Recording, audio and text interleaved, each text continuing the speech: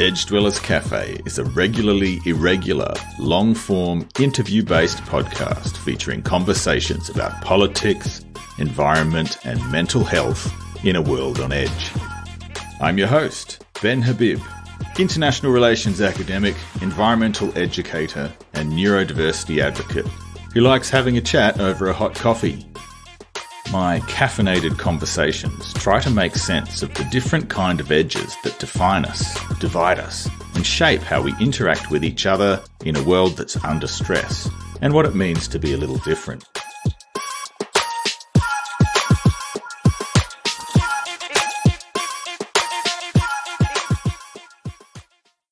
Greetings, Edge Dwellers. This is your host, Ben Habib, here for another trip to the edge, soy latte in hand. Now, if you're based in Australia, you might be familiar with the ABC TV comedy series Utopia, which follows a team of bureaucrats as they navigate the madness of bureaucracy and politics in a fictional federal government department called the Nation Building Authority. Utopia is hilarious, but it really should be reclassified as a documentary. As a former public servant and a current minion of university bureaucracy, many of the organisational tomfooleries that they satirise on Utopia deeply resonate with my actual experiences of working in big organisations, and I know that I'm far from alone there. Utopia and other TV shows and movies of this genre like The Office, Workaholics, and Office Space, they hit a nerve because they shine a light on some of the deeply dysfunctional aspects of large organisations, whether we work in them or interact with them as customers or clients, students or stakeholders. In this episode of the EDC, I'm joined in this spirit of Utopia-inspired critical bewilderment by very soon-to-be Dr. Sarah Houseman to talk about her PhD research into non-hierarchical organisations. This is a great chat. We discuss the many functional problems that arise in hierarchical organisations, from power relationships to functional organisational stupidity and leadership cults. We also explore non-hierarchy and decentralisation as alternative organisational structures, along with the challenges faced by organisations transitioning from hierarchical to horizontal models. Sarah is a long-time friend and colleague in the environmental education space, and I've been fortunate to have supervised her PhD research. Sarah has over 3 decades of experience in the not-for-profit sector, private enterprise, and in the public service. But before Sarah and I dive into the deep pond of organisational madness, please indulge me for a quick plug. Don't forget to support the EDC by clicking the like or subscribe buttons, and/or leave a review on whatever platform you're listening on. You can also help support the production of the podcast by making a one-off or ongoing monetary contribution of any amount via my Ko-Fi page, which is linked in the show notes. All contributions through Ko-Fi go towards offsetting the initial cost of covering research, hosting, editing, and equipment for the podcast. Now, with that nod to capitalism out of the way, I give you my conversation with Sarah Houseman. We're not as funny as Utopia, but just like Rob Sitch, we don't miss.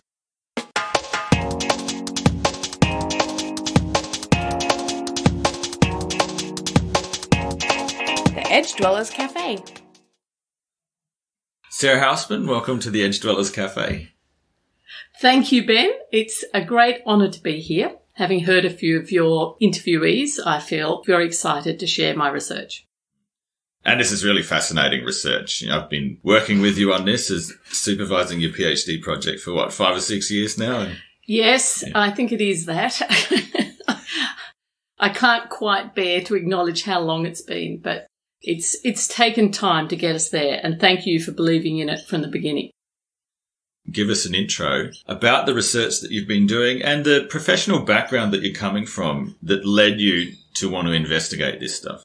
I think that's really relevant because my interest in researching what becomes possible when people work in a non-hierarchical organisation really came from my experience over 3 decades in a range of different roles, whether they be not-for-profit community organisations or private enterprise, where I worked in family business and corporations. Also, I've worked in the public service in multi-layered bureaucracies. So I have a pretty good understanding of, if you like, the limits and the strengths of organisations where hierarchy is the default structure for decision-making, authority, but also relationships between people.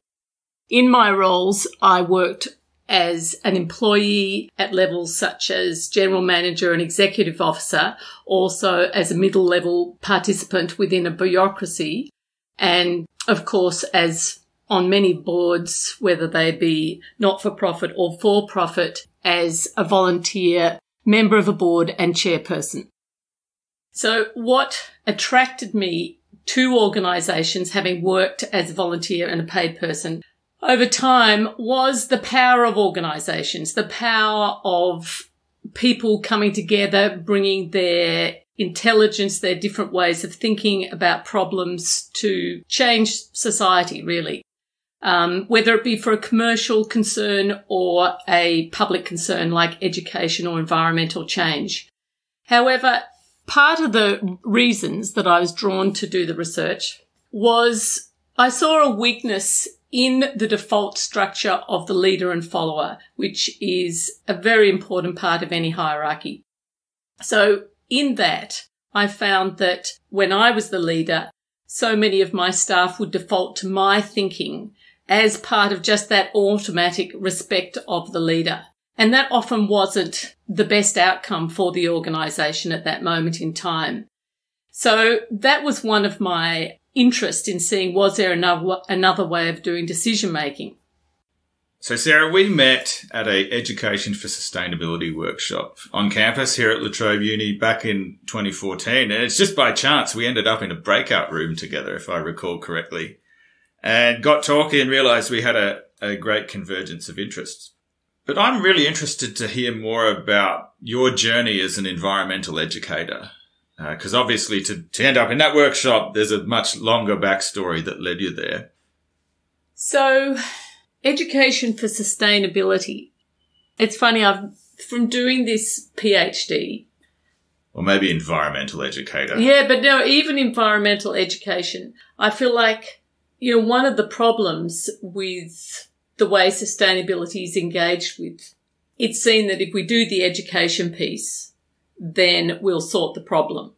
And what I'm really saying here is that unless thinking about sustainability is integrated in the top line of organisational values, that it's always going to be that ad hoc extra that as soon as budget runs out or the new phase of leadership, which is what happened, changes, then suddenly education for sustainability doesn't have to be involved. So I feel a bit cynical about initiatives after being part of environmental education. Victoria's had a fabulous program that went to as many schools as wanted to be part of it. And there's probably a decade of investment in that. And I'm not sure what difference it made. I mean, maybe it has, and I'm sure there are many children who now understand the principles of sustainability, who understand systems and see the effects of their energy-saving behaviours. But maybe then they'll just go shopping, have a drink, chuck it in the bin. It's sort of a good idea, but not enough. Which is a great framing for our discussion today, because awareness does not lead directly to action. And that's the whole point of your research, isn't it? That's right, because a non-hierarchical organisation, every participant has skin in the game of governance. Every participant is doing governance. And one of the, I suppose, big ideas about traditional hierarchical governance is that some people are better at it than others, Ben. There's a whole lot of people who are not sensible enough, knowledgeable enough, good enough on a range of implicit and explicit values to do the sensible, important work of governance, making decisions about resources, making decisions about people, place, and investment. What this research has shown is that ordinary people actually can make very sensible, good decisions. Maybe more so when the context becomes more neutral. And by neutral, I'm saying neutral from personal advantage. Even in my work in the environment movement, I saw that sort of we can't help but lose our sense of, I suppose, integrity for values when we're all struggling against each other in a sector to get that grant to keep our organisation running. So the competitive factor undermines changing the world for good. So from that perspective, what drew you to this research? My interest is to explore what structures support radical or even more deep-seated change in society and in organisations. And I come to this as a feminist, but also as a strategic systems thinker.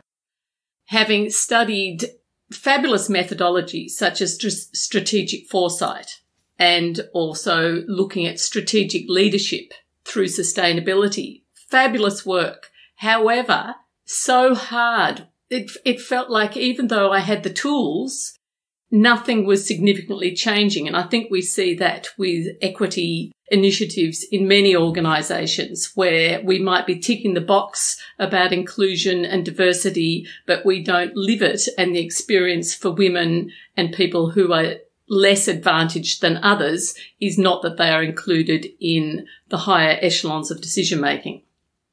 So that's what drew me into thinking, is there another way? What becomes possible when we take hierarchy out of organisations? And one of the challenges actually in doing this research was finding organisations that were confident, non-hierarchically structured entities. And that in itself is an interesting thing. My research, I found 4 organisations, and by chance they were in countries that were wealthy settler societies of Australia, New Zealand, and the United States.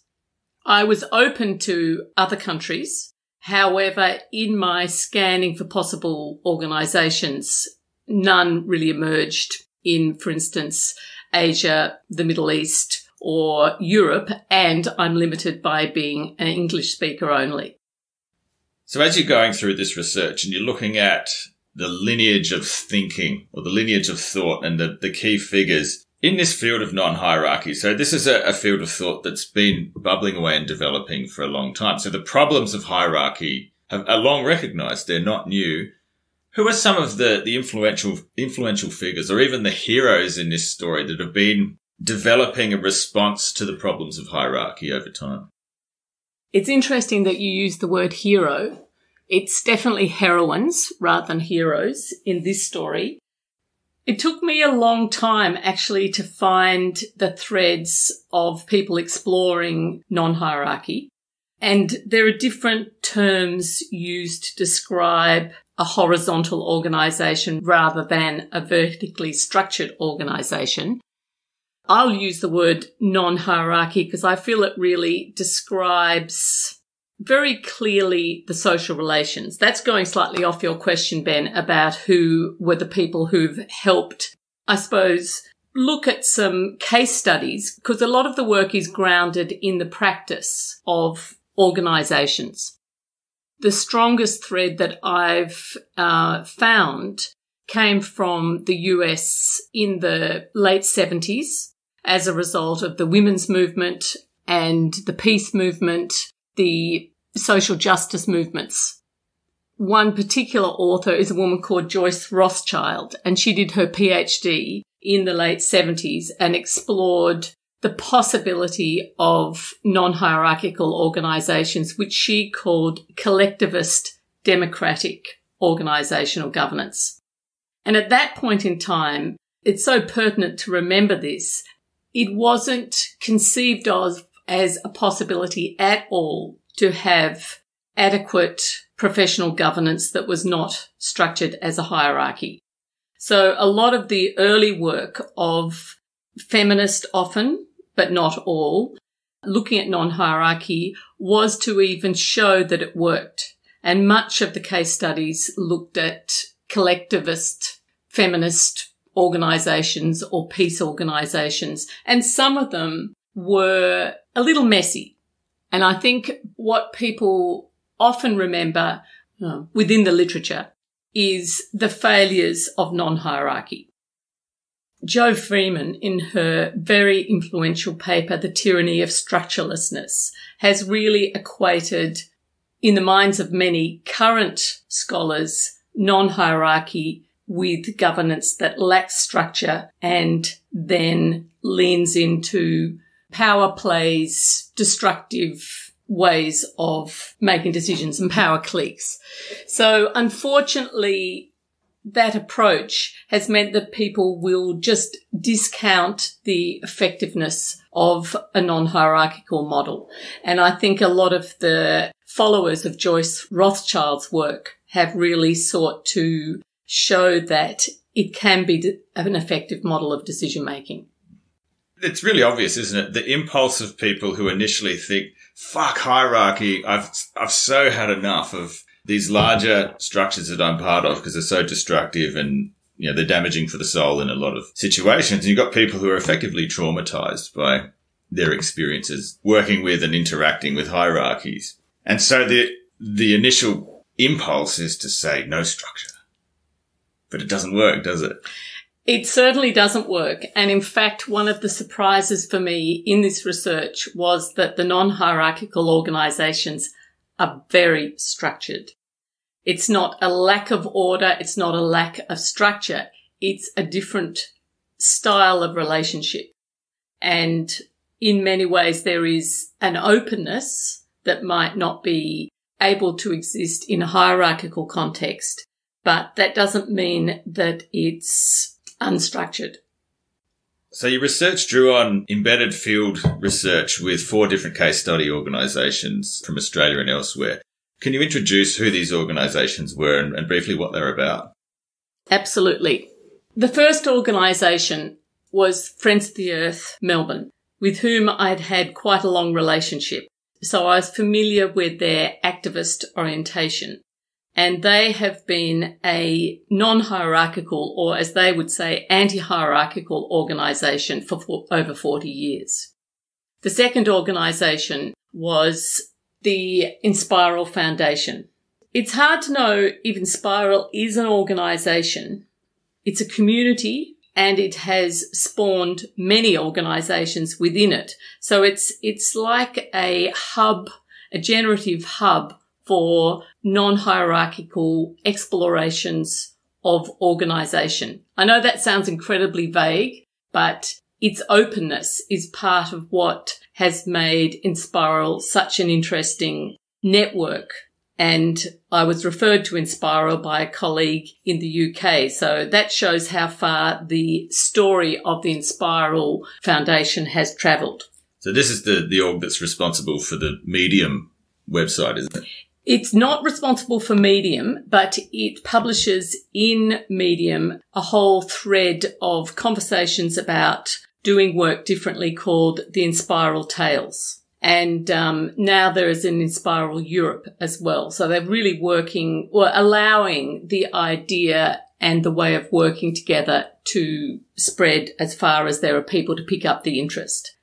Then the third organisation was called the Sustainable Economies Law Centre in Oakland, California, which I call SELC for briefness.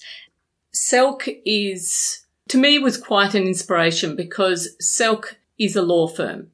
And in my context in Australia, law firms are often very hierarchical and law firms are concerned with profit and it's unusual to think of law firms when all the lawyers choose to have an equal pay policy as SELC do. SELC have a very transformative social, political and economic agenda. And so non-hierarchy was the logical structure. And I think that choice really illustrates that there's a synergy between a desired social outcome or economic or environmental outcome and the choice to be non-hierarchical that emerged through my research. So these 3 case studies, as I said at the beginning, they agreed to be named, while the individuals who contributed to my interviews and participators have not been named. But they are what I call confident non-hierarchical organisation. The 4th organisation didn't really meet that criteria, but I included them in my research because I'd had a long-term relationship with them and they were interested to participate. And thirdly, I was interested to see how does an organisation that is structured initially as a hierarchy, how does it transition to become a non-hierarchy? And this organisation is the Pachamama Alliance, which is based in San Francisco. While I had maybe not the same engagement with the Pachamama Alliance, the engagement I did have illustrated how courageous they were actually in choosing to step away from hierarchy again to be acting in support of their vision for social environmental change. They were prepared to really turn all their relationships and their organisational structures inside out by becoming non-hierarchical. You talked about supports for non-hierarchy, and aside from scholars who are researching non-hierarchical organisations, there are a number of more recent examples of scholarship where for-profit organisations who choose to become, or let's say, play with the idea of non-hierarchy or decentralised relationships, where those organisations look to intellectual supports and tools. 2 of these. One is Frederick Laloux's 2014 book, Reinventing Organisations. It really created the possibility of seeing that this could be done and showing organisational leaders that there were great benefits of non-hierarchy, particularly in relation to innovation, because you're freeing up participants to be able to be more relaxed in sharing ideas, which actually allows for greater creativity. And then a second important text is Brian Robertson's book, Holacracy, published in 2015, gives very concrete tools for organisations wanting to organise in a decentralised way. And Brian Robertson's work came from the programming industry, where they had to really respond to a more agile, flexible, collective way of working than a normal hierarchy would allow. So one of the foundations to enabling these confident hierarchies of this decade is, I think, also the whole digital way of working. Yeah, well, we've seen the COVID pandemic and particularly the lockdowns and work from home phenomenon has opened a window, hasn't it, for a larger experiment with decentralised work and decentralised production platforms that wasn't there when this work was being done prior to COVID. That's right. I think it's certainly forced many organisations to trust that workers will do what they say they're going to do without being monitored by being in the office all at the same time. So that sort of asynchronous work practice has been enabled by digital systems, and non-hierarchy thrives with that sort of model. It's interesting when you're looking at the Pachamama Alliance as your case, and that they're in this process of transition from a hierarchical model versus the other case studies where they've kind of set themselves up that way. And it's a very, very different pathway, isn't it, to establishing the structure from scratch as non-hierarchy and having a horizontal structure versus having to transition. And I think this illustrates a real issue when we're talking about this topic, is it's okay to start from scratch on the fringe, but most of the society is starting from hierarchy, and that transition problem, that's where the real action is going to be. So what observations have you got on this tension between starting from zero versus having to transition? I hate to say it, but I think the discomfort that comes from the transition may put people off. However, the rewards of the different sort of relationships that become possible within a non-hierarchy may get people through the transition stage.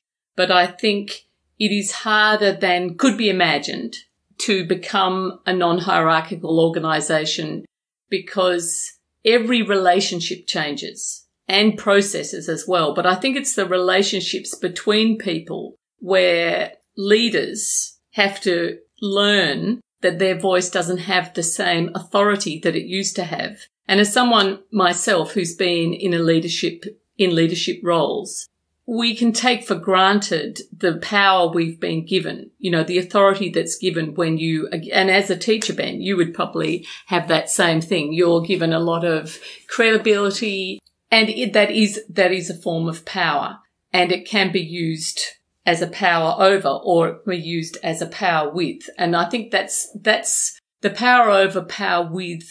The concepts became clearer when I looked at the change with Pachamama. So you're talking about power over, power with. I have come to these concepts through Starhawk. Oh, yes. Yeah. And her activist writings. One of the great permaculture elders, but also outside of permaculture, one of the great social activists of the last 50 years or so. And in her writings, she talks a lot about the difference between power over and power with, and also power from within as well, what you bring to yourself. What are you seeing in terms of, or what are your reflections on how power plays into non-hierarchy, how it plays into the transitions from hierarchy to non-hierarchy, and just in general, how do power relationships manifest? Now I'm rambling. I'm going to cut that question short, but you know where I'm going. Yeah. No, that's good. There are three important concepts that underpin a non-hierarchical organisation, and they are equality, diversity, and inclusion. And look, there are other things underneath that we can look at, but I came back to those three as like anchors to think about what was going on in these organisations. And equality, diversity, and inclusion, they're goals. So each of the confident non-hierarchical organisations, that is like their benchmark of engagement. What was interesting is when we have an equal relationship, then, if you like, the unequal, the desire to create a hierarchy, the desire for superiority or control or limiting another person, that becomes way more evident. So it's like in that environment without hierarchy, in the absence of it, we see the hierarchy we carry, that we create the hierarchies, each individual, even me and you, Ben, with our best intentions, with our work for social change, we unwittingly will create a situation of domination or limiting of another. So that's power. The participants in Friends of the Earth, in Spiral and Selk were very clear that power was something they had to grapple with. Now, in most organisations, we don't talk about power. It might be part of a critical analysis of what's going on from a feminist point of view, from a queer perspective, turning everything upside down. But it's not something, speaking truth to power in a hierarchical context can get us sacked, and is very uncomfortable and often full of conflict and personal attack. And we see that all the time in the current political situation. We've seen it with Grace Tame not smiling. So in this context, a non-hierarchical organisational community and the individuals within it have to learn how to engage with the urges to control others. So they have become self-aware. So self-awareness emerged as one of the important attributes of a non-hierarchical worker. And that's a becoming thing. Non-hierarchy itself is a process. And I think this is where, again, we're in a whole different language of organisation. Most governance is seen as a fixed, structural, we do this, we get that. Whereas in a non-hierarchy, we understand that relationship, the quality of our relationships, respectful, inclusive relationships create collective trust. and then we can have open decision making and really look at key issues. We can look at difference. We can include diverse perspectives. You can say to me, I don't agree with you, Sarah, and I'm not going to reject, belittle you. I'm not going to humiliate you in order to continue to have my sense of being right or better, etc. Just that commitment to those three things, equality, diversity and inclusion, is a profound transformation of any organisation. And I think it's very hard, and we see this in all the initiatives for inclusion that actually don't succeed in having greater inclusion of women, of people of colour, of people with different educational background, or people with different abilities. You know, we're not seeing the power shift. I want to model this. Let's model this with you and I. Sure. I think this is important. Like when you say power relationships and people are thinking something outside, but you've raised the really good point that inevitably in any interaction between people, there are a whole bunch of different power hierarchies at play. Whether you like it or not, they're there and they have to be named and acknowledged and dealt with. So between you or I, what are they?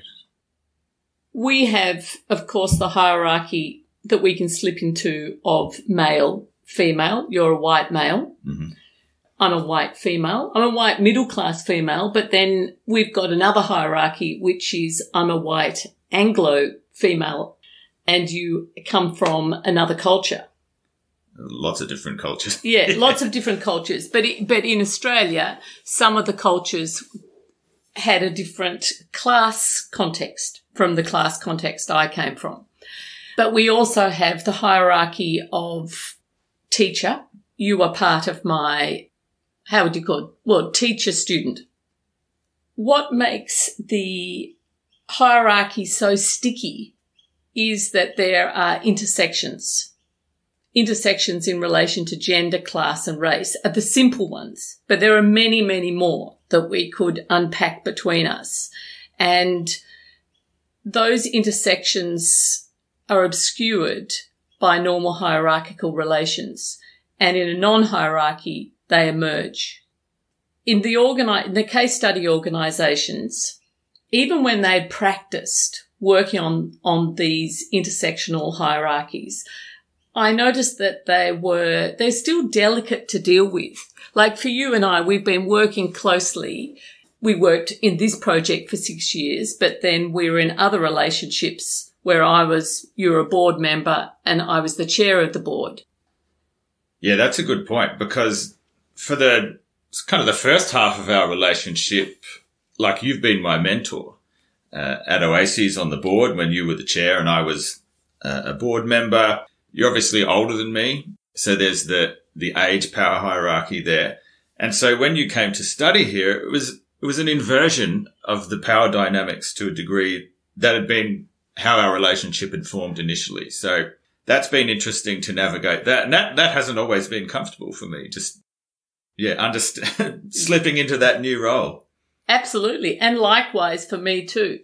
I think it was, I feel like you're very generous in allowing the spaciousness for us to work that out, because many a PhD candidate and their supervisor, it is a delicate dynamic. So I think we've been able to navigate that, maybe because we have some practice in what is a very important tool of a non-hierarchy, which is non-defensive communication or non-violent communication, it's more commonly known as. We have to change what we do, how we structure ourselves, but also how we speak to each other, how we receive each other. And, going back to the Grace Tame with Scott Morrison and Jenny Morrison on the Australia Day event and her face that she was making, which was showing that she wasn't happy. Another way of looking at that without judgment, that she was impolite, could have been curiosity and care for her. She was obviously uncomfortable and not happy in that moment. So a non-hierarchical approach would be not to take that personally, not to disenfranchise her further, but to say, look at her, be with her. What is it that makes you feel so alienated from us in this point? How can I be different? And I think curiosity, spaciousness, not jumping to defensiveness really is the culture that enables non-hierarchical relationships to sort of come forth. Like, they have to emerge. It's not a snap, turn on the light situation, because we are learning how to speak differently. And for many of the people, of my interviewees in these organisations, for many of them, particularly the women, it was hard to feel like they had the authority, that their words were valuable, that they could offer something to governance. And that really confronted me, Ben, because many of these people were, for instance, in Selk, they were lawyers, obviously smart people, very competent, yet they didn't, because of the intersectional hierarchies and power dynamics, they didn't think themselves as equal of being a contributor to governance. And I think their personal growth, as in they're becoming aware that I have something to contribute, not that I'm better than you, but that all of our voices together actually create an outcome that is the best for all. So that's one of the big paradigm shifts of a non-hierarchical organisation. It's not my idea versus your idea. It's how do our ideas come together? How do we agree to move forward? And a key word is consent. Whether they be a consensus decision-making organisation, that's one methodology, consensus, or a consent-based organisation, all of non-hierarchy is based on a consenting relationship. That means no coercion. Bullying undermines and destroys a non-hierarchical organisation. So again, coming back to this, the difficulties of the transition process that you're describing here is that everyone within this transition process has to unlearn very deeply ingrained cultural roles and has to process traumas that have developed from existing in that old hierarchical system through this process. So when you're talking about non-hierarchy as a practice and about relationship, that unlearning process is so difficult, isn't it? Yeah, it is difficult. And, I don't want to make it appear like these people just sit around with their brows wrinkled, having difficult interpersonal conversations, because they don't. They do all their work and they do this processing or becoming aware of how they might have thought about something, making that change. Yeah, it's not just a matter of do this transition to non-hierarchy or just do nothing.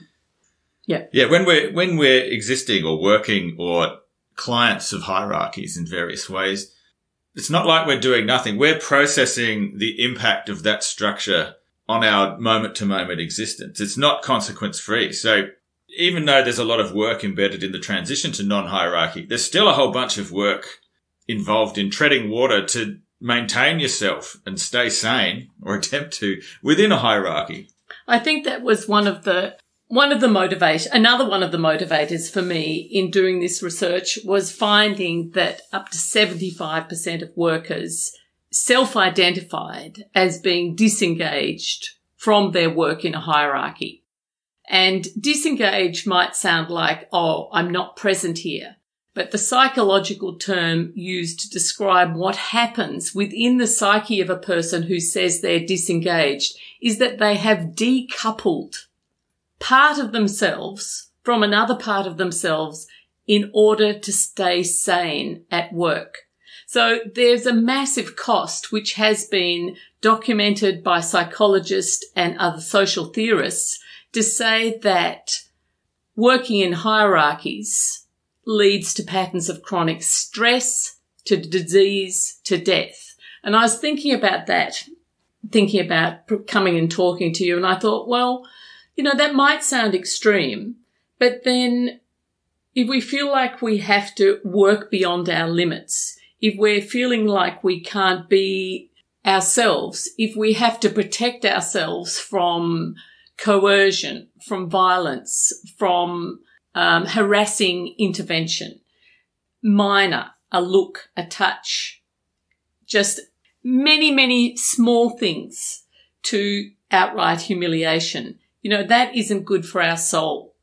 So, the dilemma, I think, of this research is that non-hierarchy is possible and it takes work, and it's different work than we're used to doing. In a hierarchy, we're used to coming out of that meeting and probably having a pretty good bitch with our colleagues. In a non-hierarchy, that actually is incredibly rare. People don't need to bitch, Ben, because it's transparent. There is no one making a decision. There is no one who is coercing us to do anything, and we have to put up with it.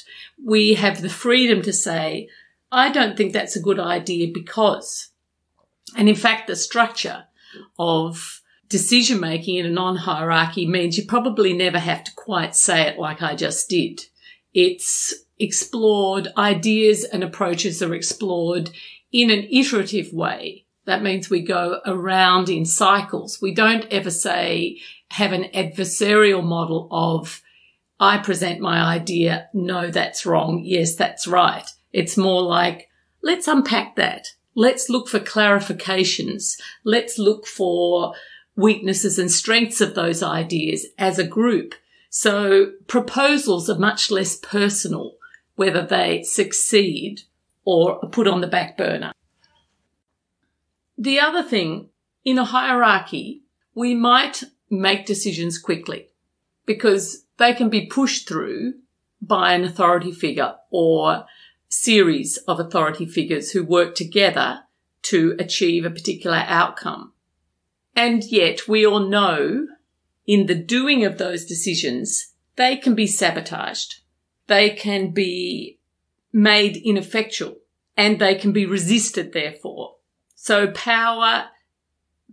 we're never powerless, actually. So we have, whether we're in a hierarchy, we can resist the effect of the leader and their decision-making. In a non-hierarchy, while the decision-making may take longer, the outcomes are much more efficient and effective because there is total agreement in a functioning, thriving non-hierarchy. There is total agreement about, yes, we're behind this.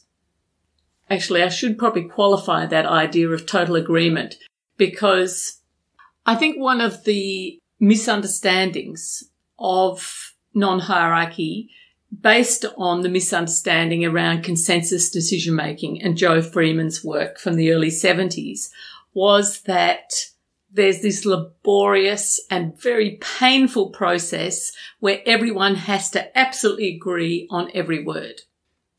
Actually, in a consent-based organisation, everyone doesn't have to entirely agree, but everyone has the opportunity to speak their perspective and to explore the idea. The most extreme point of disagreement is called blocking.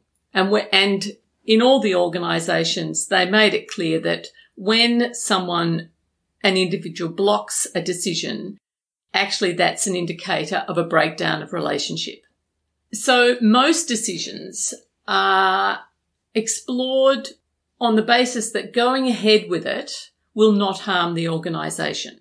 And there are sort of layers of decision-making. There's many different methods that people use in a non-hierarchical context to indicate their agreement. And they might not care about the decision, for example, Or they might say, look, you care about it more than me. I can see that it doesn't harm the organisation, so go ahead.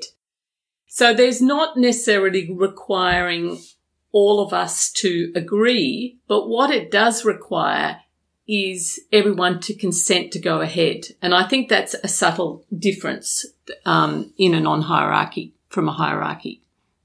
Of course, when it comes to the rapid machine gun decision-making of managerial elites in a hierarchy, when they're made quickly and pushed down the chain as something that needs to be acted on urgently, really that's a projection of power that's not necessarily related to the actual urgency of the task. And often those decisions are demonstrably flawed. Absolutely. And I think that's why a number of for-profit organisations are deeply interested in non-hierarchy because, yeah, it's flawed and it's expensive to make flawed decisions. Yeah, there's all that collateral damage, isn't there, that has to be dealt with after the fact that takes more time than if you just took the time to think it through. And I think that's sort of what Matt Salverson and Andre Spicer have talked about, a stupidity-based theory of organisations, which to me always reminds me of the Emperor's New Clothes story that I told my children, because only the innocent or the mad have the audacity to speak truth to power. And so even some of the most intelligent people will allow a stupid decision to be perpetuated through an organisation because basically there's fear of difference, fear of conflict and fear of change, and fear of challenging power. That's the power projection element of this urgency and rapidity of decision-making, isn't it? Just keeping organisations in a state of permanent revolution to minimise the dissent that comes with that decision-making model. Yeah. And I think that's a motivation for me in looking at non-hierarchy in 2022, this is becoming more and more alarming, is the state of the planet. And I've framed this research within the Anthropocene. And the Anthropocene is the new geological era of the planet Earth. And after 10 million years in the Holocene, which was the most stable environmental period on Earth, we are now in the most disruptive period that, as someone who's lived between both epochs, this one does not have a good projection for humanity. And yet we have the data. We've had the IPCC show us the projections. We know that we are creating an unlivable Earth for your children, for my children, for the trees out there beyond us, and all the critters that survive in that ecology around us here at La Trobe University. So we know this, and yet we're being a stupid society. You know, this is the age of stupid, where we will continue doing what will destroy our world. So the Anthropocene, my research isn't about the Anthropocene, but I want to contribute to decision-making in the Anthropocene. I want to contribute to a different future for and with the Earth.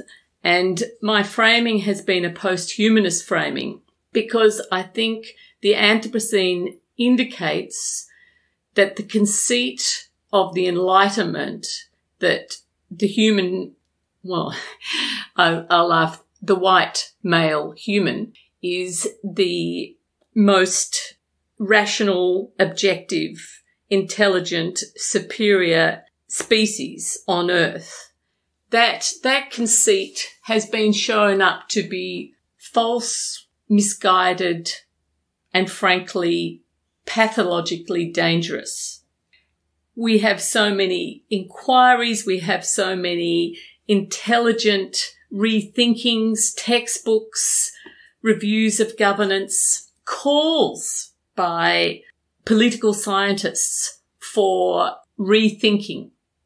And yet, as Catherine Chen has illuminated, a non-hierarchical scholar, we actually don't have a picture of how we can do governance differently. So we need to have we need to flesh out what would it be to have relationships that were equal and not dominating.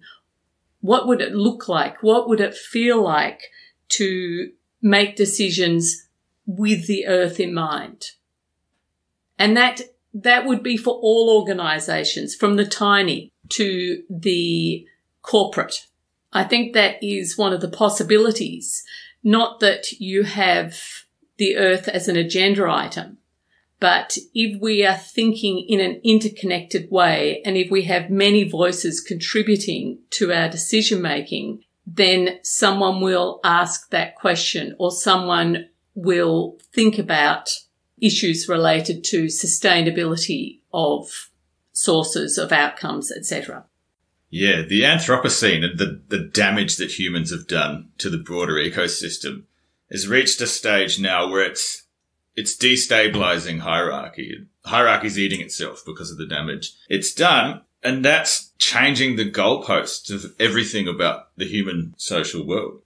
And so I'm zooming out, because this is what I do. I try and look for patterns, and I'm zooming out and looking at the crazy politics around the world at the moment. And what I'm seeing, if we look at the whole bunch of social justice movements that are coming to the fore, this is a call to try and reach for that world of relationship and equality.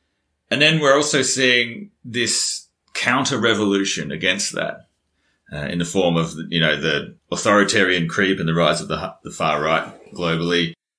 It feels like a really desperate grab to maintain the old hierarchies, even as they're being destabilized. Do you have any kind of meta view on the moment, given the Anthropocene framing of your research? It's such a big question, and I want to say, I want to say we're going to live happily ever after. I see there's hope in non-hierarchy, and that it gives people, it feeds people so that people feel better about themselves and others. And that is contagious. Feeling good is contagious. And the default is hierarchy. Many people, while I've been doing this research, many acquaintances and friends who have taken action in their professional lives for a sustainable future have said to me, yeah, but non-hierarchy is not possible.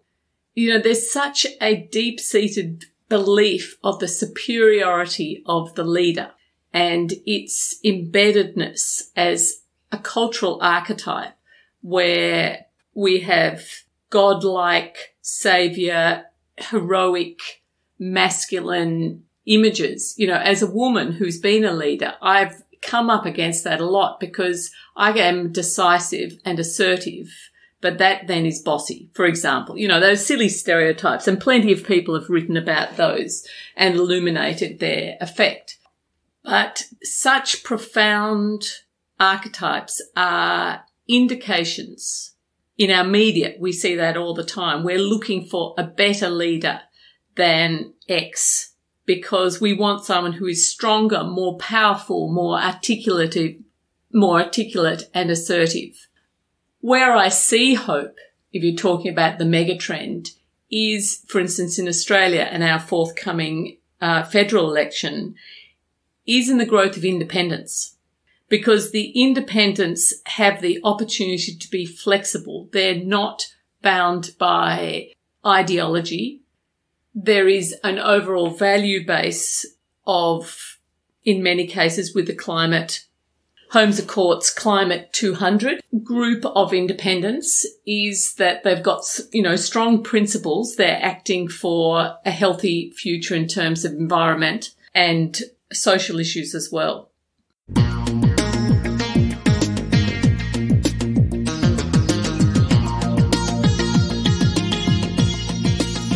Edge Dwellers Cafe.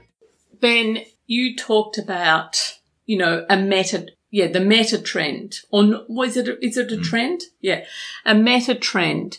And I think that two ideas that have been floating around for, at least 50 years, become really pertinent to understanding how non-hierarchy might emerge more strongly into organisations and why people might choose it more and more. And one of those is ecological thinking or systems thinking, and the other is reflexivity. We talked about the stupid organisation, and scholars who are approaching organisational change have identified reflexivity as a way of thinking together that allows a group to be, or is an indicator of a more responsive group. A reflexive organisation is actually, it's willing to become something different than it already is. So it's willing to change on a profound level. That change can occur through dialogue, through open dialogue, through a critical reflection, through being able to examine feedback from the system, whatever your system is. And I think this is what we've seen as, well, it is a barrier, hasn't it been, to, say, feedback around changes in the environment, or we've seen it in Australia with the hashtag #MeToo and enough is enough. The whole gender issues that are emerging in politics at the moment is that the leaders of our federal government appear unable or unwilling to take that feedback and then be responsive, even when they've had clear directives from reviews and such. That's a good point, because hierarchical organisations are by design not reflexive, and the power relationships, and the structural layering of power through these organisations is explicitly designed to keep them how they are. That's right. So and that's been the strength. It's been really good. And if we were going to war together today, I'd be happy to know who is going to be making the decisions. So of course the hierarchies will continue to be needed. They're needed in a hospital. They're needed in many organisations, but they are not necessary in all. I wanted to come back to my point about the meta-observation. So I don't want to simplify it as two teams going against each other, because that's not what I mean. I'm thinking it more about that there's two or a basket of different trends that are pushing one way, and a whole bunch of other resistances to those trends that are kind of counterbalancing that. And that plays out not just globally, but within the individual, like that tension of the transition process that we were talking about before. Within the individuals, like you're acculturated to hierarchy, but you're trying to be something else. Like that meta trend is reflected within. I wonder whether this is, cultural and generational. Because looking at the context which has enabled these different non-hierarchical organisations from the 60s and 70s in the 2010s and this decade, what has changed is the digital world, but also the forebears, who are the boomers, of the early collectivist organisations looking at, can we organise ourselves differently? We've learnt from those what hasn't worked there. When I looked at the case study organisations, the average age of the participants was late 20s, early 30s to mid 30s. Now, I didn't ask everyone their age, so I can't be exact.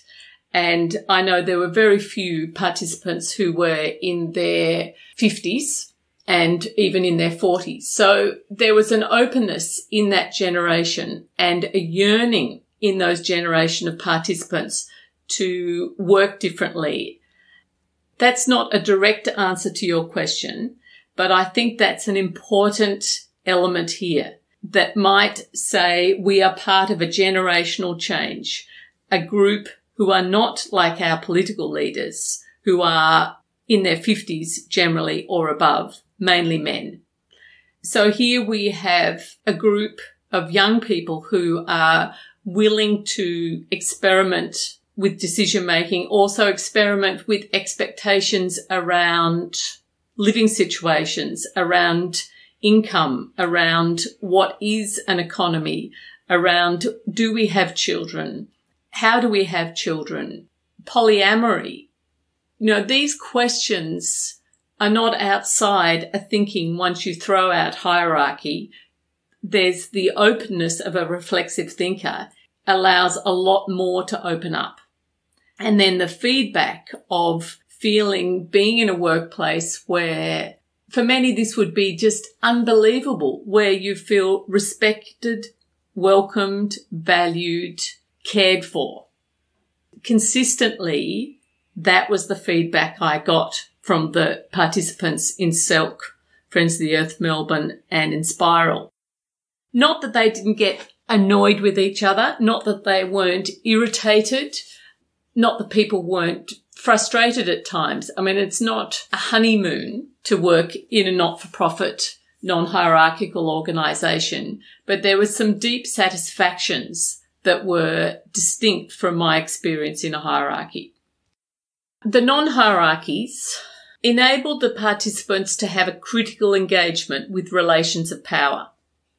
If you think about the reality of doing, the work, going to workplace, everyone has their job in order to keep an organisation going. So you might ask me, how does a non-hierarchy include engaging with relations of power? How does this even become possible? Each of the organisations really valued having a deeper retreat, time out, that was facilitated and structured and also unstructured and collective in its orientation, where they could get to know each other better. So there was that building of interpersonal trust. To be reflexive also requires learning to listen to other people, listening with openness and curiosity. And as I've said, being prepared to change. So when we look at critically engaging with relations of power, that willingness to let go of one's privilege, I think that sort of deep inquiry, personal inquiry and collective inquiry is probably would have to be seen as a moment-by-moment possibility. Even in a non-hierarchy, because we might have a really great meeting and we might have, months of everything working really well, it doesn't mean it's going to work well forever. So the shift from thinking in I don't even know, what would you call that word? It's that fixed way of process.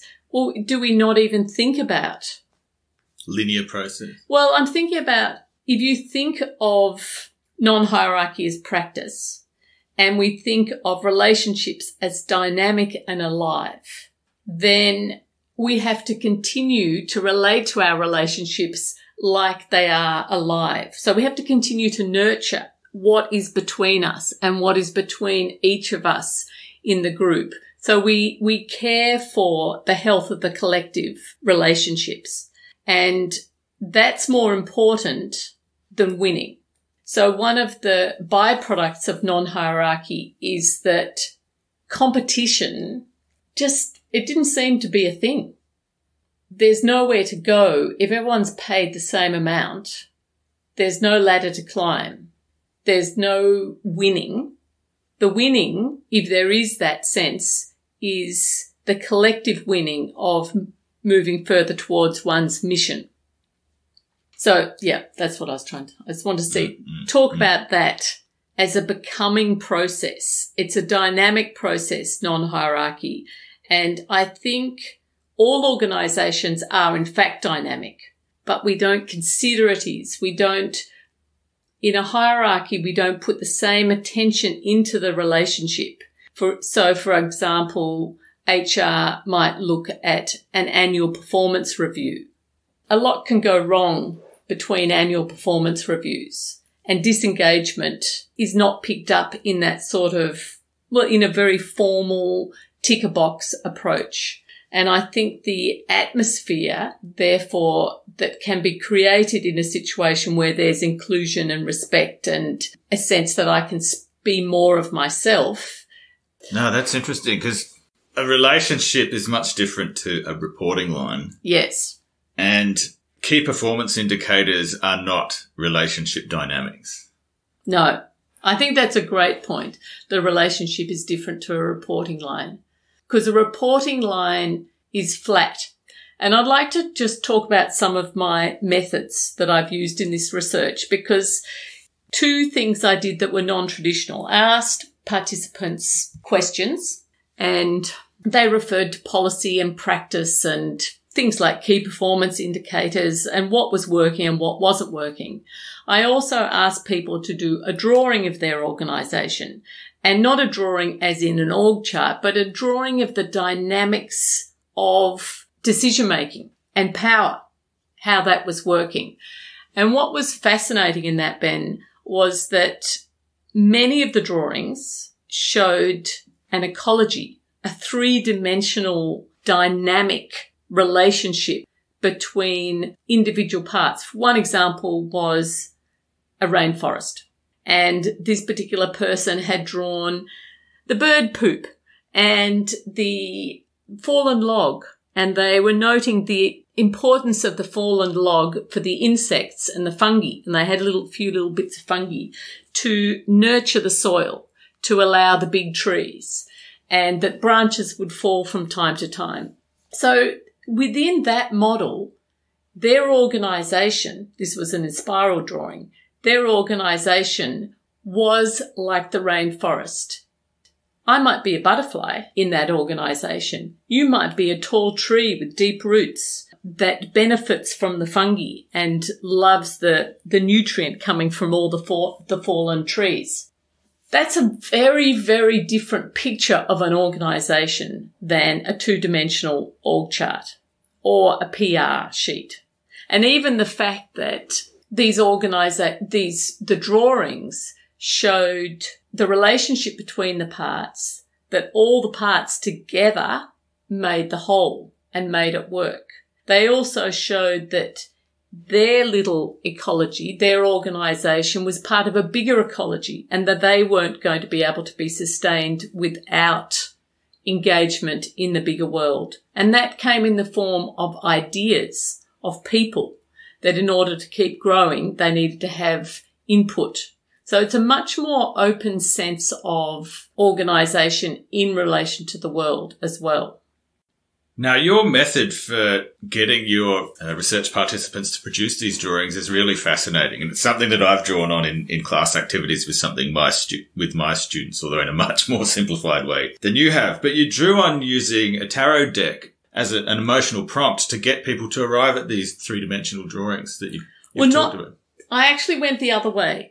So I used the drawings to give an indication of what their feeling was about their governance.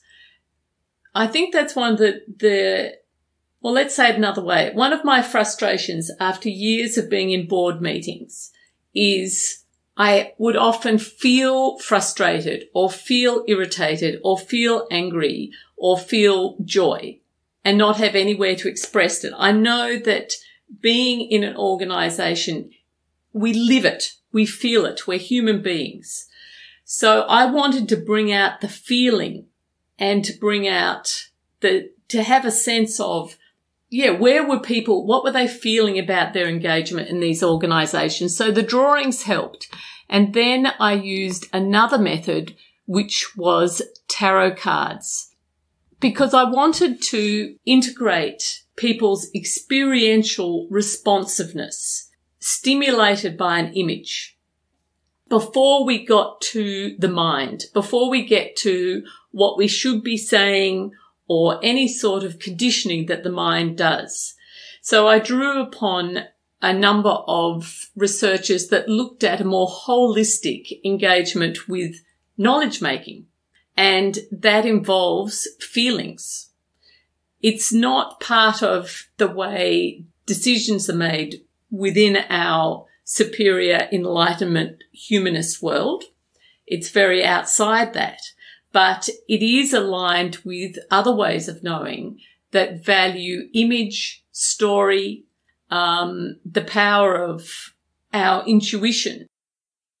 So I drew upon a thread of ethnography that was interested in looking at different tools for engagement, tools that engage our senses.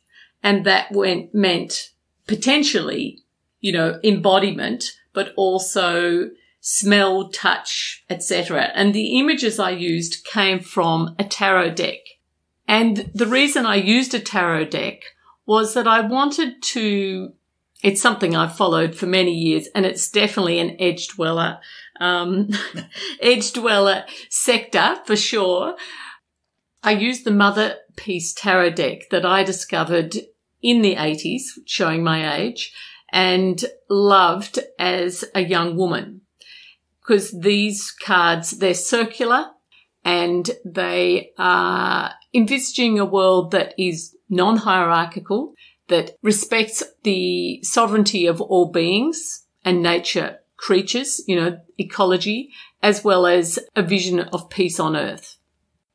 It feels like the drawings in the tarot deck provide an entry point for accessing feelings that are really difficult to verbalise straight up, especially when you're dealing with a researcher that you don't necessarily know, and there's not layers of trust there, and dealing with some of those traumas from working in hierarchy that everyone's processing through this transition. So what did you find through using these in that respect? I think it's really interesting that you identify the texture, I suppose, that was contributed by those different methods, because I drew on some work by an ethnographer, Annette Warren, who made the comment that in institutional governance, power is deodorized. And I love that expression, sort of getting rid of the senses, getting rid of colour, getting rid of movement and embodiment. So by using drawing and by using the tarot cards, I really brought flavour, if you like, and texture into, or the participants did. They were able to share their intuition, their feeling, their emotions through their selection of cards or their drawings. So I've used the tarot as an interpretive device. That really separates it from what might traditionally be associated with the tarot, which is as a divinational tool. Instead, I'm seeing that the tarot, because of the richness of the images and because it really explores a human life cycle, it really gave people, it was a tool that helped people to indicate feelings, responsiveness from an individual and collective perspective. I think the richness of the artwork on the particular deck that you used too was important to that. Yes. The Mother Peace deck, which was created by Vicky Noble and Karen Vogel in 1981, was feminist, non-hierarchical, inclusive vision of the world. The tarot is quite a symbolic, it's a symbolic tool. So it's embedded with images that are not limited by language. The thing I use the tarot just in the final 5 minutes of a 1 hour interview. And I often found that final conversation opened up my understanding and even participants' understanding of themselves in relation to their non-hierarchy profoundly in a way that words just couldn't have done. And what emerged also was some strong themes and consistency. So in a 78 pack deck, there were a number of cards that were picked across all organisations. And so they gave me an indicator of some of the qualities that were unique in hierarchy, but also some of the weaknesses or the challenges to the non-hierarchical participant and the organisations themselves. And I used the tarot deck to explore the idea of emerging archetypal images. I haven't used the idea of archetype maybe in a way that people may be more familiar with, which is as a stereotype of I am the king, like the archetype of the king. I've used it, or the archetype of the mother, as a sort of a fixed essence. I haven't used it in that way. I've used it following James Hillman's approach to see the archetype as an indicator of a yearning or a necessity within. So that when there are a number of cards that were picked that showed that people found a sanctuary. They found safety in their workplace. All the images that were picked, that were repeated, showed collaboration. They showed people working together. There weren't many images that showed an individual. They also used the cards to show that many participants felt nourished. They felt nourished from a soul, spiritual perspective, but they also felt nourished intellectually by being part of those organisations.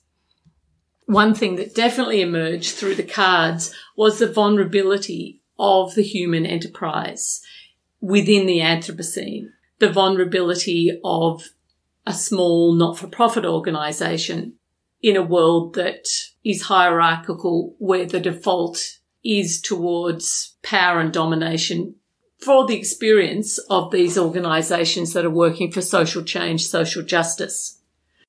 One archetype that emerged was to do with the form that the non-hierarchical organisations met within, and this was the form of the circle. So the circle emerged as a physical but also a symbolic representation or reflection of non-hierarchical relationships. So we've got a circle where we all sit around it. We can all see each other. So there's a transparency, there's a visibility. Compare that to the triangle, which is the traditional shape associated with a hierarchy. And in a triangle, those at the very bottom may never ever see those at the top, at the pinnacle. So in a non-hierarchy, there's visibility, which can of course be excruciating at times. And there is that sense of being seen, being witnessed, being exposed that emerged, that at times participants found that uncomfortable, particularly if they were grappling with some of their own inequality, if they're grappling with their issues related to gender, for example, which emerged within some of the organisations' conversation. And it was very interesting that the circle emerged as such an important archetype, because that echoes back, really it's an ancient meeting architecture, isn't it? How many people have sat around the fire, sat around the circle, where there is respect for all when we're working in circle, because we're seen and known. The circle also works as a process. So in Selk, they had a very clear, disciplined approach to working around the circle. And when I suggested just an ad hoc, like a popcorn response to questions, they said, no, we would prefer to go back to our discipline of working around in the circle. And I realised on reflection that, of course, it's such a strong practice, because it meant that every voice is expected to speak. They have the opportunity to pass, of course, but when I expect you to speak and you're expected to speak, that means the space is created for each person to participate, and it doesn't allow for the most dominant or the people who are the most extrovert, who have the ideas that pop into the head and want to share again and again. It means that those who need more time have got time, because they know the circle will come around to them. So it's a very, very powerful practice to work in circle.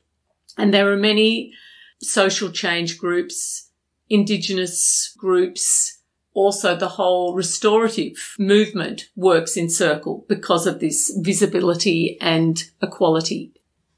And the circle was highly valued by participants as one of the important ingredients to a healthy non-hierarchical practice. One of the interesting observations from your case study organisations was about the role of the founder in some of these organisations, and how just the existence of the founder creates a hierarchy in and of itself, whether intended or not.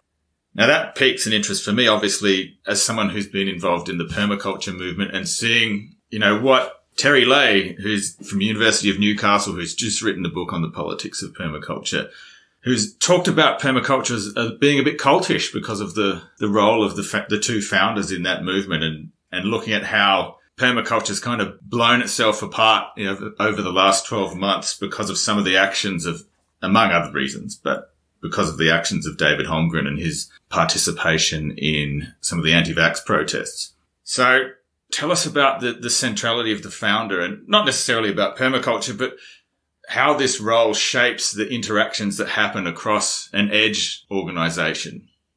Yeah, the founder was so interesting, I think, because in a non-hierarchical organisation, the founder emerged in a funny way, not as the only hierarchy, because once you start to really reflect on hierarchy, there are many, as we discussed earlier. But the founder is an archetype that is recognised because often the founder is someone who has particular qualities. They're often charismatic. They can articulate a vision. So they have a personal power that attracts others to them. And that is a hierarchical dynamic. In Selk, the founder still worked in Selk. Pachamama, the founders worked in Pachamama.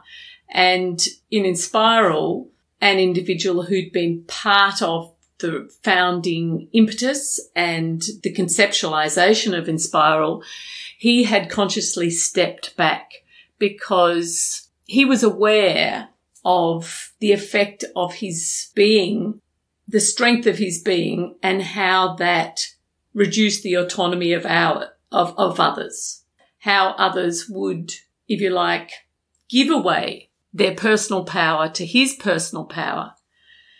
The fact that these organisations could reflect on the shadow, the unconscious projection of power onto the founder and someone giving up their power to the founder. They could reflect on this dynamic, Ben, which I found extraordinary. There was a high level of awareness of the influence of this person. In the case of Selk, we had a collective, reflective conversation, myself with the participants, and we explored with the founder, who is part of the group, her influence. And she shared some of her struggles. Again, extraordinary. I think that we're able to talk about that with the foundation of equality, inclusion and diversity. They actually had the tools to talk about it. Not that it would magically disappear, but it was on the conscious, articulated agenda that there was a difference between the founder and others. I also think that, where you give the example of permaculture movement, in a sense, because the work hasn't been done, and this is a big statement, I don't know, I'm not part of the permaculture movement, and you can challenge me on this. You're very familiar with the permaculture movement. Yeah. I mean, lots of people in it. Absolutely. But I wonder, has the work been done there to deconstruct the power relations? Has the work been done for the persons or the people who are seen as knowing more than other people?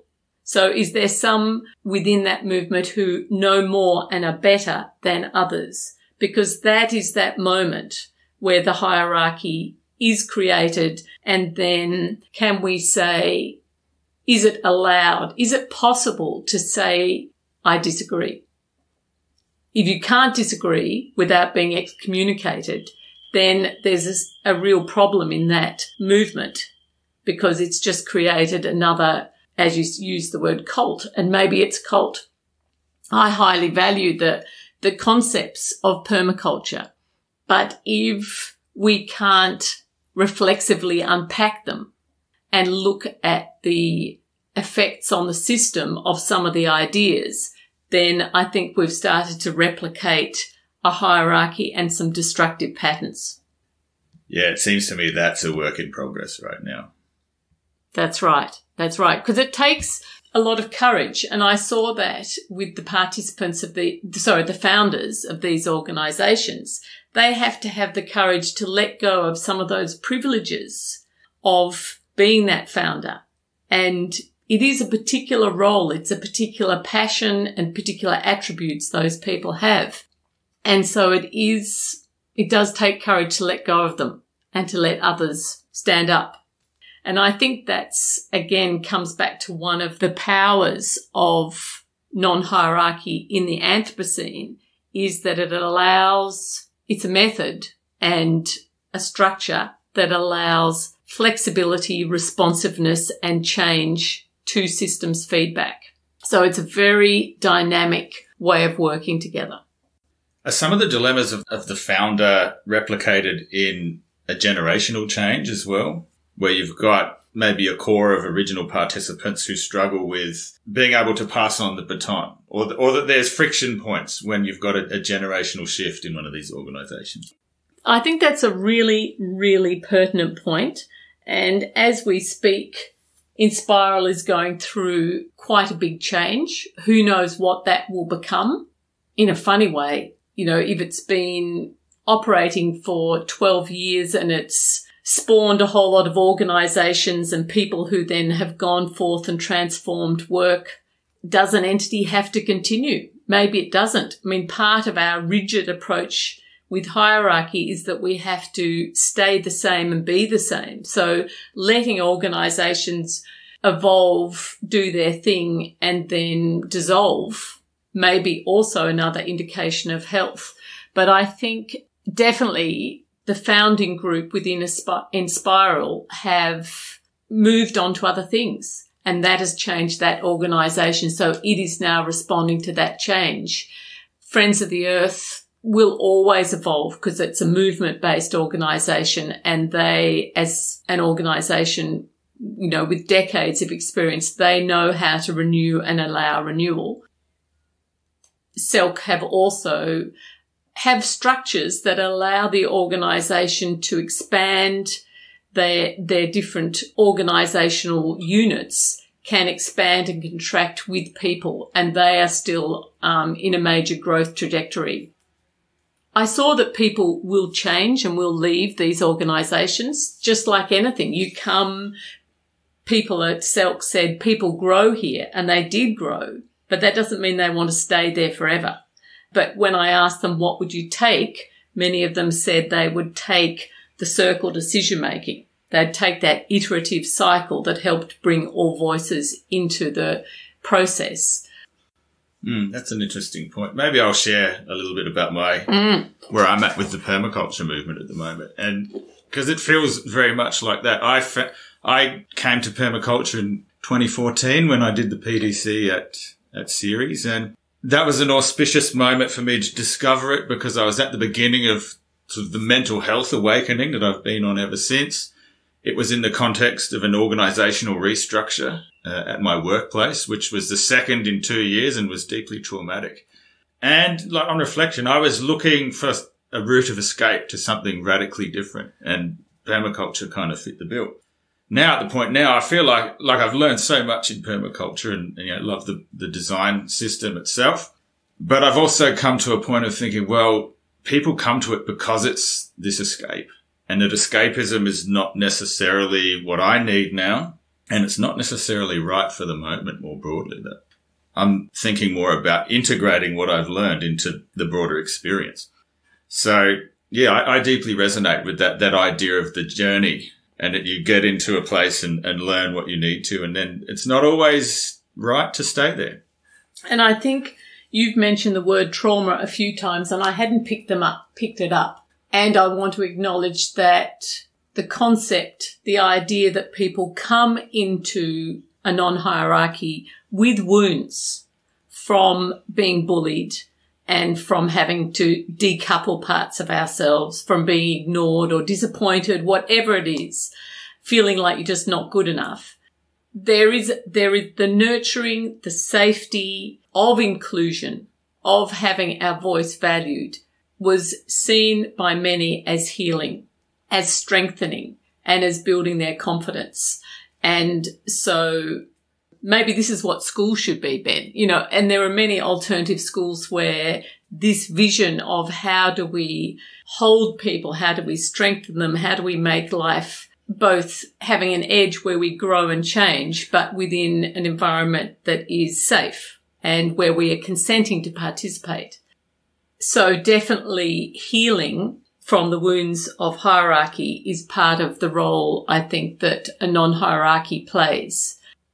The world won't all be non-hierarchies, but if there were more non-hierarchies, if there was more of that quality of care and inclusion, I think we would have a more effective use of resources and people who are more excited by their work. Because I saw in these organisations people who are able to put forward something to follow their passion with their work, to be able to say, I want to do a project about X. And they were then supported because they put their case forward, they were able to take responsibility for it and then enact it. And that's a very powerful organisational model, and it's a very powerful personal model. And they have a high level of accountability in terms of feedback. But I think that's the question of accountability is one of the challenges that you allude to with permaculture. And it's also a question of many organisations that are relational, because being able to say that's not good enough. Who says that? Where is that said in a non-hierarchy? And it takes discipline and structures for these organisations to learn how to give feedback in a way that is critical without diminishing, but still people want feedback. It's actually a desire. So that was one of the gaps that emerged, was the need for feedback. That was more, tell me how I can do better. Tell me where my edge is. So I think that was a skill. That is a skill. Yeah, we've talked about the victimization aspect of being sort of the victim of hierarchy, but most people in hierarchies have also, because of the nature of their roles in the structure, have also been the bully and have also gotten things wrong. I think I certainly have. What did you see in your case studies of people being able to acknowledge not just their victimization, but when they've got it wrong and the path out from that? It's interesting. More people explored how hard it was to step up into their voice, to learn to share their voice and value their voice, than turning their voice down or changing how they were. One participant talked about how in a non-hierarchy, when people don't step up, she felt her little miss fix-it emerge. So she would fix, but also in fixing, she would control another person, and she was frustrated when that happened. And I think this is the other edge of accountability, is how do you get people to do things? Well, you can't get people to do things in a hierarchy. There is no command and control structure. So what do we do when performance isn't up to standard? I think a lot of people are critical of non-hierarchies because of that, of where does someone fail in a non-hierarchy other than not turning up. So how we communicate without controlling that the grade hasn't been met, I think is something that is evolving as these organisations become stronger and more people come into them. I don't know if that's quite answering your question. It was slightly different, but... Not quite. Because no one really brought it up, which is fascinating. Well, it's hard because you have to front up to get it wrong, and that's really difficult. No one wants to do that, and it's like, I get it, but I guess if you're talking about justice... Yeah, well, there was definitely the conversation around the invisible work that women do in organisations was alive in Inspiral and Selk. And what I saw there was an unpacking and becoming conscious of the taken for granted work of emotional labour. And that might just be welcoming people as they come in the door. Who's the person who's doing that work, and who's the person who's speaking to the audience, which is a different work. who's the person who makes sure that all of the stuff for morning tea's out, been purchased, and that the kitchen's clean and the bathrooms are clean, etc., etc. Like, they're all, if you like, housekeeping. And in a non-hierarchical organisation where you don't have a cleaner, everyone's sharing responsibilities. For example, you don't have to do that, but these organisations did do that. Then are these falling into a gender-based role? Or are those who are taking the responsibility for speaking and having the privileged role, are they going to say, no, I'll go and do the housekeeping today and you stand up and do the speaking? So there was an exploration around, you do that speaking really efficiently, or you do the housekeeping efficiently, but let's swap and let's start to experience that. And I think that's part of walking away from privilege.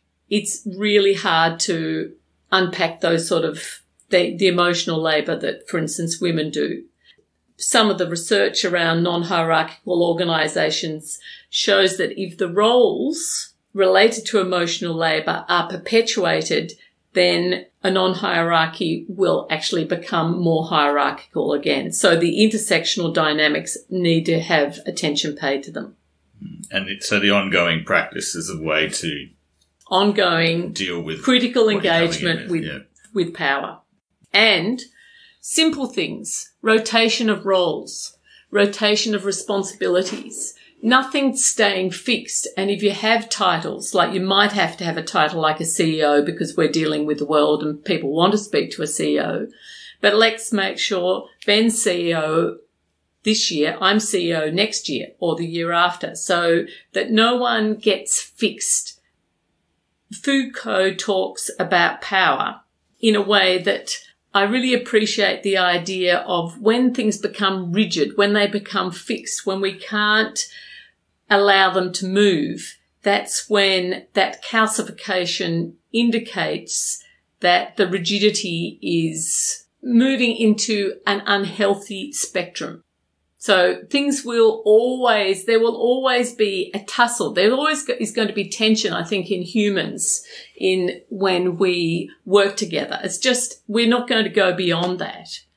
But if the dynamics keep moving, then it's going to be a healthier world. And if I can say my truth to you without you dissolving or throwing something at me energetically or physically, then, you know, again, we're a healthier organisation. Sarah Houseman, thanks so much for joining us at the Edge Dwellers Cafe. Ben Habib, thank you very much for having me and for engaging me in unravelling some of my thinking around non-hierarchy. Much appreciated. I know, this is 6 years in the making, this podcast. It has been, hasn't it? Yes, you've refused to have the conversation until now. So now the opportunity is, and I think Australia is really ready for a bit more reflexive ecological thinking, don't you? Yeah, the moment is now. Yeah.